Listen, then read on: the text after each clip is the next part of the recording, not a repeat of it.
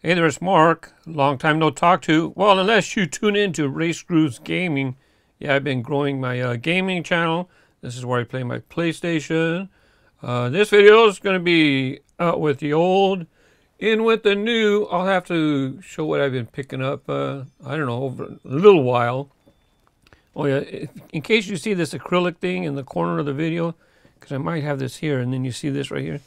In case you're wondering what that is, it's a little acrylic, and it goes over my laptop. So this way, I don't keep stuff on here. I have stuff right here right now just because I cleared my spot.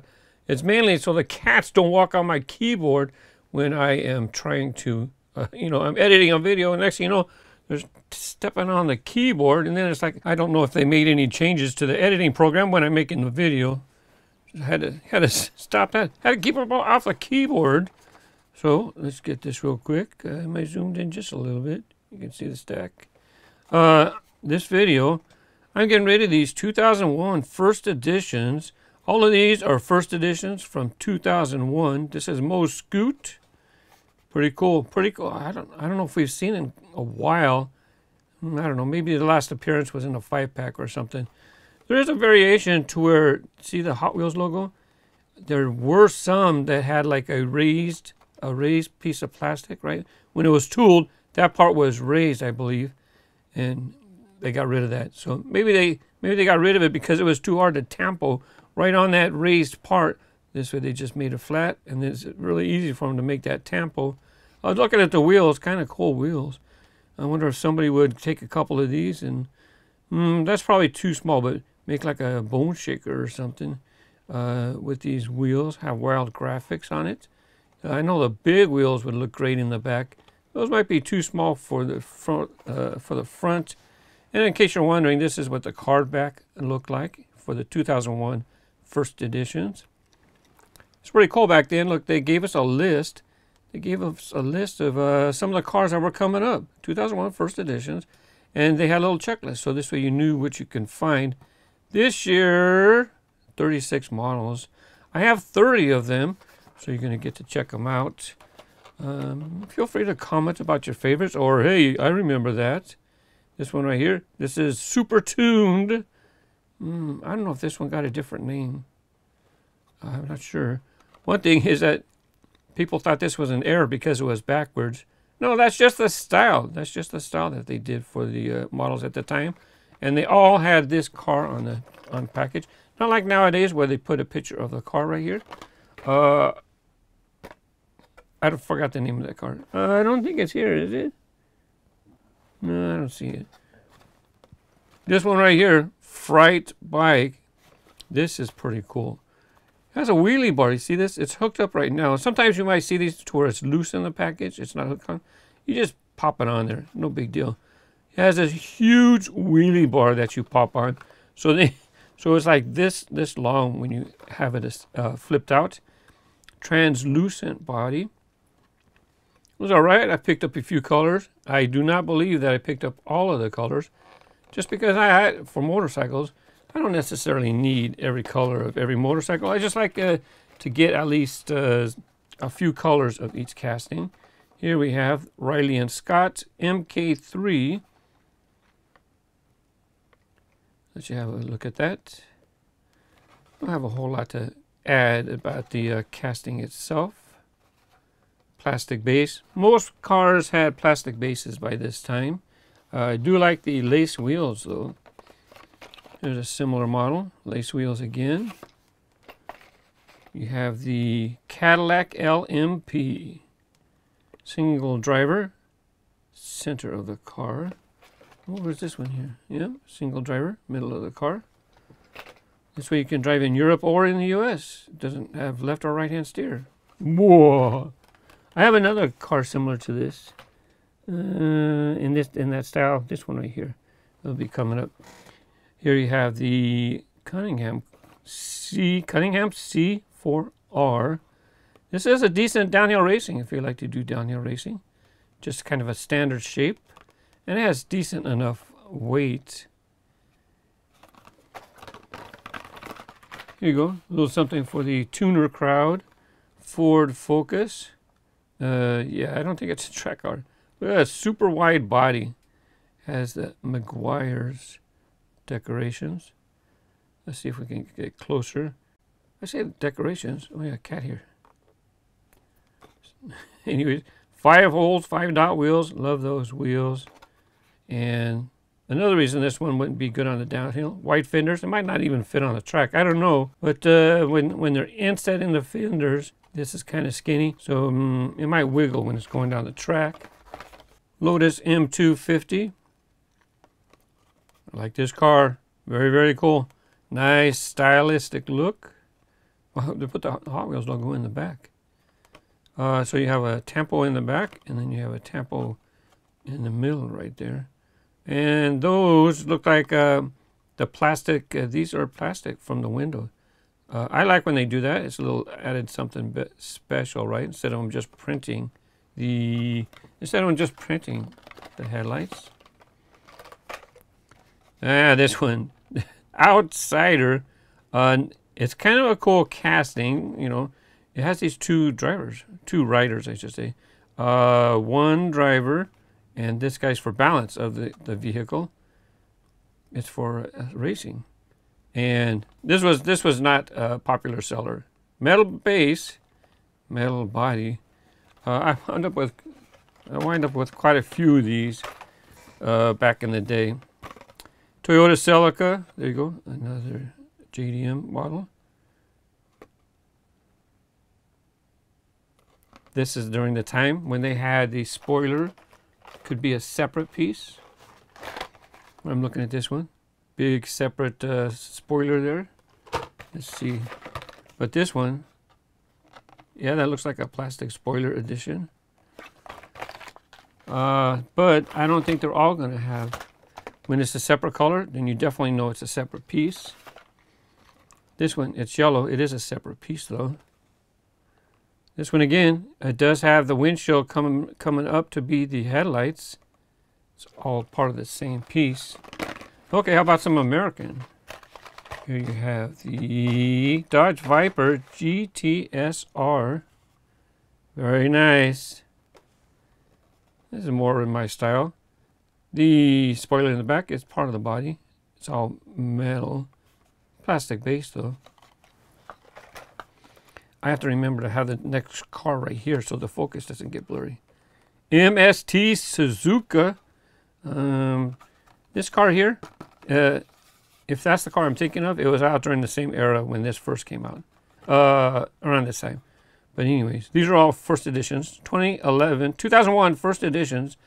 Meaning it was the first year they were released. These might not be the very first color. I don't know if they had, I don't remember off the top of my head if they had recolors this year. More than likely they did. And here we have the old number, is it 5 or 3? Old number 3. Old number 5 is a fire truck. Matter of fact, I can look on the back. Old number 3. Kind of a 30s style racer, I think. Just kind of. Hey, it's got a skinny wheel on the back. Why do you have a spare tire that doesn't go with these tires? I guess it doesn't matter. It doesn't have to match. Metal base, metal body. With it being a small model, you know, they could afford that. But nowadays, it doesn't matter. It seems like nothing has metal body, metal base. Not in the basics, the $1 line. $1 in the U.S. price. Hooligan. Custom car. Montezuma. Very cool. You know, they don't have it. I'm playing Hot Wheels Unleashed. I don't think they have any lowriders. If they did pop one in the game, I would not be surprised if it was a Montezuma, because it is their own casting. It is their own design. This way they don't have to pay any licensing rights. They just added 3 new cars this morning, as a matter of fact. Here we have Panos LMP1 Roadster S. This one is to the left. It's not in the center. Matter of fact, it's a it's hard to see. It is a 2-seater. Can't get a light to angle in there. Number 11. Definitely low profile. That is a separate piece for the spoiler. I don't think it's part of the base. It might be part of the base. That doesn't happen very often to where that's all one piece. The base swinging around and being in a big spoiler, a big wing in the back like that. Not going to do the loops. And no, they did not have that flippability back then. That's a rather new feature. Hey, here's a track car, Vulture Roadster. This car might have been in video games. I'm not sure. If you know, let me know what video game they included this in. During this era, I was focusing on collecting Hot Wheels. I was not playing video games. I might have bought my son the video game, and I might not have played it. Oh, check out La Troca. Because the games are just not my style when they came out. You know, you jump through the air, do spins, do flips. It's just not my style. Maybe it is now when I get back into it. And La Troca has been changed. See, when it was first added as a first edition, they used to have this thing right here. They've changed this in the most recent releases. It came back, and it does not have that sun visor. Very, very nice. So because it doesn't have that visor, I think it was like a black or gold one recently. I let it go. I seen it. I let it go. Shredster. I mean, I have plenty of the other one. Shredster. Check it out on the bottom. The reason I'm showing this is because this is like huge fenders. And then so this was Shredster. And then they came out with another model called Shredded, and it was just the center part. All this yellow part was not included. So it's kind of like in the style of a torpedo. Pretty good downhill racer. Pretty good in the boosters, loops, and curves. There you go. Back to some American. Here you have the 1971 Plymouth GTX. Just nothing, no silly graphics, just regular official looking class graphics. By the way, if you're wondering where the cats are still here, as you can tell, because I get some hair here and there. They just got their lunch, so they just went to take a nap. No, I almost said so fine. So fast. And this casting's been changed as well. It used to have this part where you can open it up, and then you can see the engine. It has a little hatch. I think it opens from the back. I think it opens this way. So anyways, no more opening features on this model when it gets released. Maelstrom.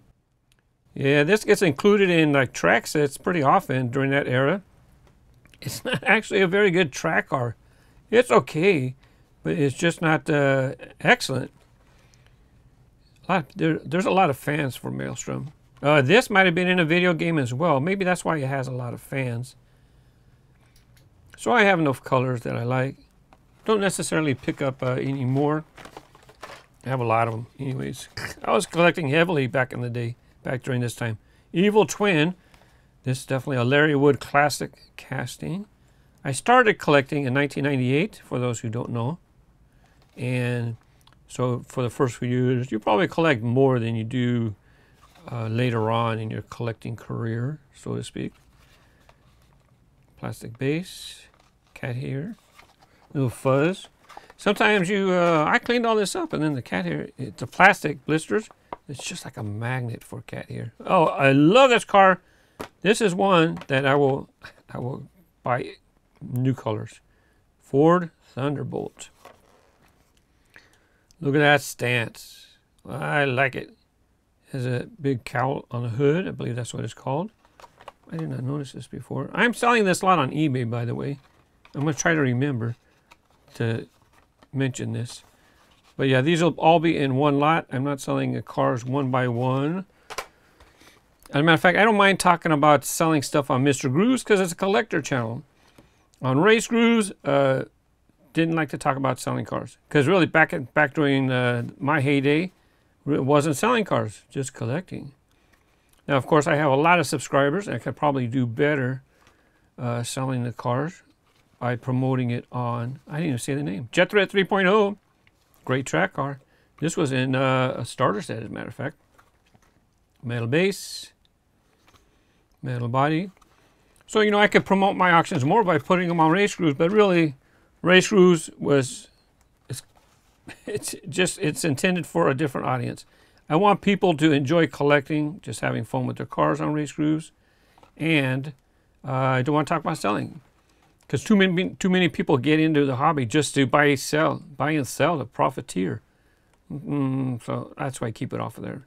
And you see the headlights. That's the same piece.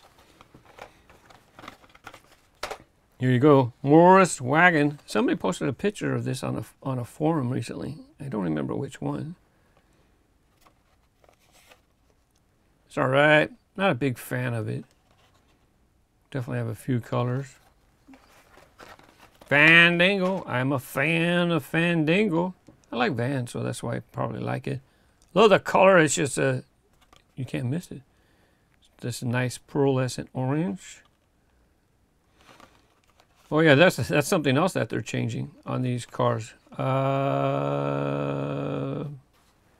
Plastic base. This was changed. I did a video on this, Mr. Grooves. To where now I think the bottom half of the car is plastic. If I remember, I'll put a link at the end of the video or in the description if you didn't see my casting change for Surfin School Bus. Or maybe I put it in a included it in a video with other cars. I have to look for that. And oh yeah, Krazy 8s. Krazy 8s. Definitely was in was it? I'm pretty sure it was in games, but it was in Highway 35. This was one of the team leaders. I want to say Banshee, but I might be wrong. I'm sure you'll tell me if I'm wrong. Or maybe not. People don't comment so much anymore, which is fine, because I just like to watch videos myself too. Which is fine, because I just like to sit and watch videos too. I don't necessarily comment all the time. My eBay link will be in the description below. I'll leave a link for this lot as well. Please note that I only ship to USA destinations. I only ship to the United States. I do not ship internationally. This lot is packed and ready to go. Thanks for watching. Happy collecting. Bye bye.